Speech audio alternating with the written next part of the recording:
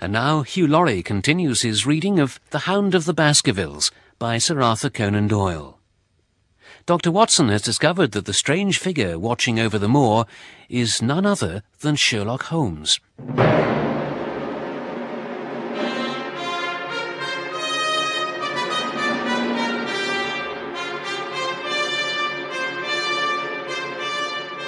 A crushing weight of responsibility seemed in an instant to be lifted from my soul.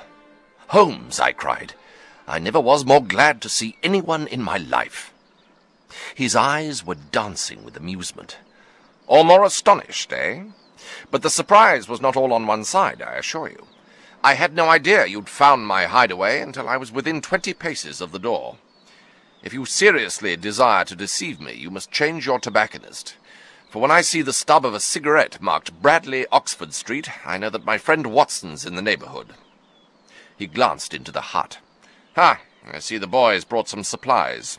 And a note. Well, well. You've been to Coombe Tracy, have you?"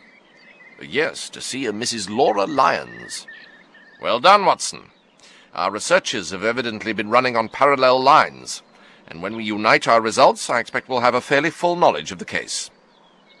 I smiled at him. "Well, I'm glad from my heart that you're here. The responsibility and the mystery were both becoming too much for my nerves. But how in the name of wonder did you come here? And what have you been doing? I thought you were in Baker Street." "That's what I wished you to think." "But then you use me, and yet you do not trust me," I cried. "I think I've deserved better, Holmes. My dear fellow, you've been invaluable to me in this as in many other cases, and I beg that you'll forgive me. Had I been with Sir Henry and you, my presence would have warned our very formidable opponents to be on their guard. As it is, I've been able to get about as I could not possibly have done had I been living at the Hall, and you haven't been tempted to get word to me on the moor. But the reports I've sent to Baker Street have all been wasted." Holmes took a bundle of papers from his pocket.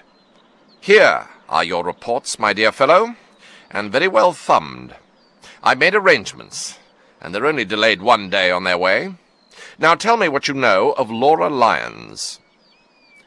There, sitting in the twilight, I told Holmes of my conversation with the lady, and when I'd finished, Holmes declared, "Well, this fills a gap which I'd been unable to bridge. You're aware that a close intimacy exists between this lady and Stapleton?" I shook my head. "Oh, there can be no doubt. They meet, they write, there's a complete understanding between them. Now this puts a very powerful weapon into our hands. If I could use it to detach his wife—" "His wife?" "Ha! I'm giving you some information now in return for all that you've given me. The lady who's passed here as Miss Stapleton is, in reality, his wife."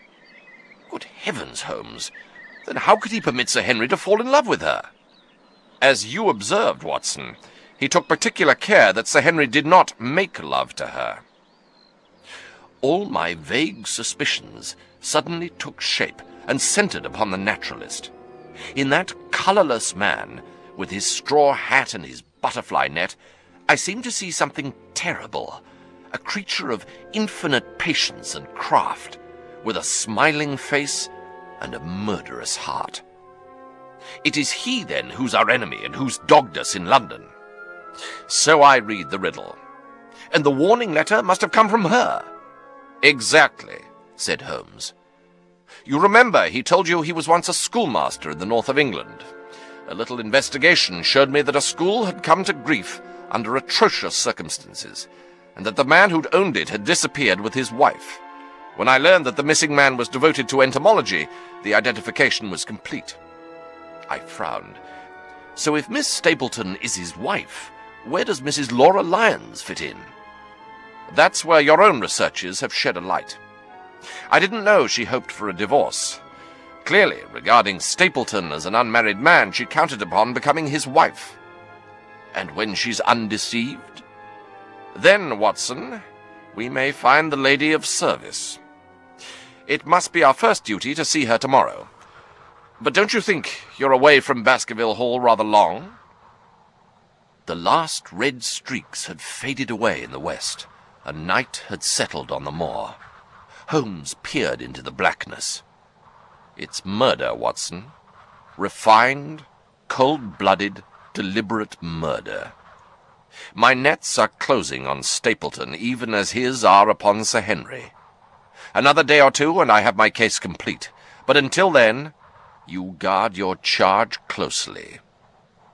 As he spoke, a terrible scream, a prolonged yell of horror, burst out of the silence of the moor, and turned the blood to ice in my veins. Holmes sprang to his feet. The cry had pealed from somewhere far off in the shadowy plain. Now it burst upon our ears, nearer, louder, more urgent than before. "Where is it?" Holmes whispered, and I knew from his voice that he, the man of iron, was shaken to the soul.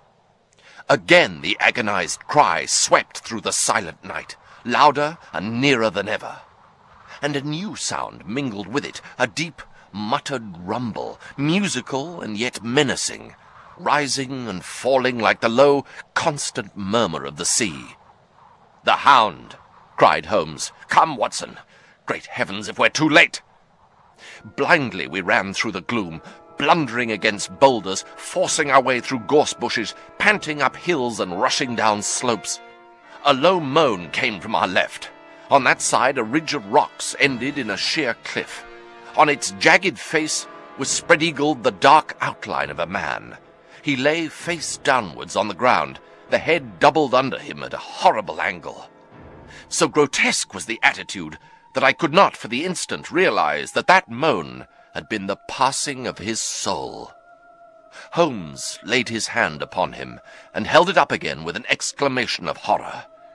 The gleam of the match which he struck shone upon his clotted fingers, and upon the ghastly pool which widened slowly from the crushed skull of the victim.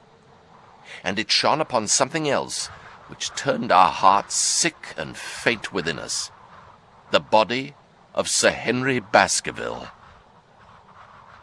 There was no chance of either of us forgetting that peculiar ruddy tweed suit, the very one which he'd worn on our first meeting in Baker Street. We caught the one clear glimpse of it, and then the match flickered and went out, even as the hope had gone out of our souls. Holmes groaned, and his face glimmered white through the darkness. "The brute!" I cried. "Oh, Holmes, I shall never forgive myself for having left him to his fate." "I am more to blame than you, Watson. In order to have my case well-rounded and complete, I've thrown away the life of my client. But how could I know that he'd risk his life alone on the moor in face of all my warnings?" We stood with bitter hearts on either side of the mangled body. The agony of those contorted limbs struck me with a spasm of pain and blurred my eyes with tears. "We must send for help, Holmes. We can't carry him all the way to the hall." But as I spoke, Holmes uttered a cry and bent over the body. Now he was dancing and laughing and wringing my hand. Could this be my stern, self-contained friend?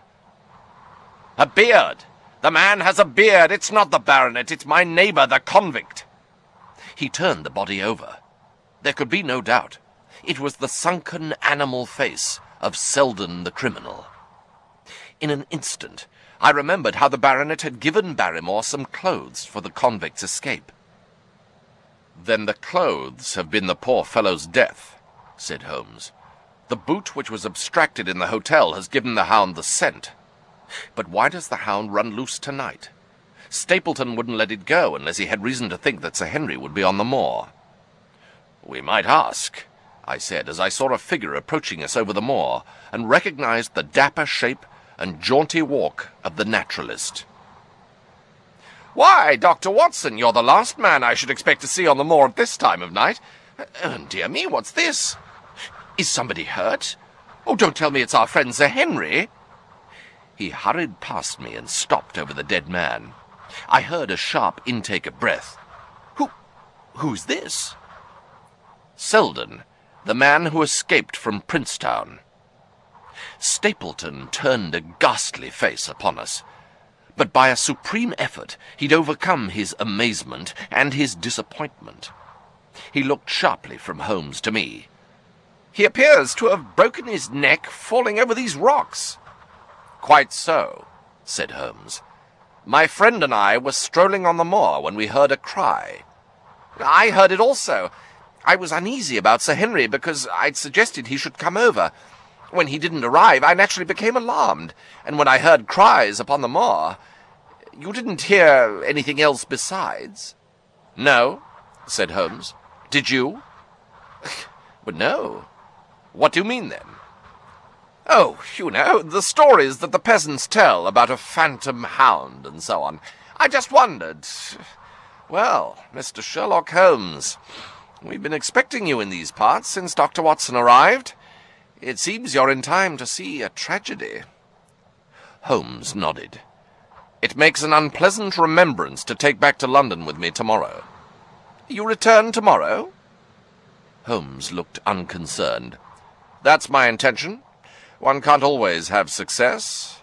An investigator needs facts, not legend and rumor. It has not been a satisfactory case." We covered the body as best we could, and resisting Stapleton's offer of hospitality, Holmes and I set off to Baskerville Hall. "What a nerve that fellow has, Watson. I told you in London, and I'll tell you again, we've never had a foeman more worthy of our steel." Back at the Hall, I went to break the news to the Barrymores, whilst Holmes went to find Sir Henry. He'd suggested that we keep to the story that the convict had merely had a fatal fall in the dark, and that we make no mention of the hound. When I found them in the dining-room, the baronet was asking Holmes if he was any the wiser about his own case. Holmes gave nothing away. "It's a difficult and complicated business. There are several points upon which we still want light, but it's coming. I think I'll be in a position to make the situation clearer to you before long. But in the meantime, I may need your help." "Whatever you tell me, I'll do." "I shall ask you to do it blindly, without always asking the reason. Just as you like." Holmes nodded absently. He was staring fixedly over my head, and though his features were composed, his eyes shone with exultation. "Excuse the admiration of a connoisseur," said he as he waved his hand towards the line of portraits which covered the opposite wall. "Now these are really very fine. That's a Kneller, and the stout gentleman with the wig ought to be a Reynolds. They're family portraits, I presume?" Sir Henry smiled. "Every one. Barrymore's been coaching me in them. The gentleman with the telescope is Rear Admiral Baskerville. The man with the blue coat and the roll of paper is Sir William." "And this cavalier opposite me?" asked Holmes. "Ah, you've a right to know him. The wicked Sir Hugo, who started the Hound of the Baskervilles." I gazed with interest at the portrait. "Dear me," said Holmes, "he seems a meek-mannered man, but I dare say there was a lurking devil in his eyes." Holmes said little more, but the picture of the old roisterer seemed to have a fascination for him, and his eyes were continually fixed on it during supper. It wasn't until Sir Henry had gone to his room that he stood upon a chair, and holding a candle in his left hand, he curved his right arm over the plumed hat and round the long ringlets. "Good heavens!" I cried in amazement. The face of Stapleton had sprung out of the canvas. "Quite, my dear Watson. It's an interesting throwback, which seems to me both physical and spiritual. The fellow is a Baskerville, that's evident." "With designs upon the succession." "Exactly. We have him, Watson, and I dare swear that before tomorrow night he'll be fluttering in our net as helpless as one of his own butterflies."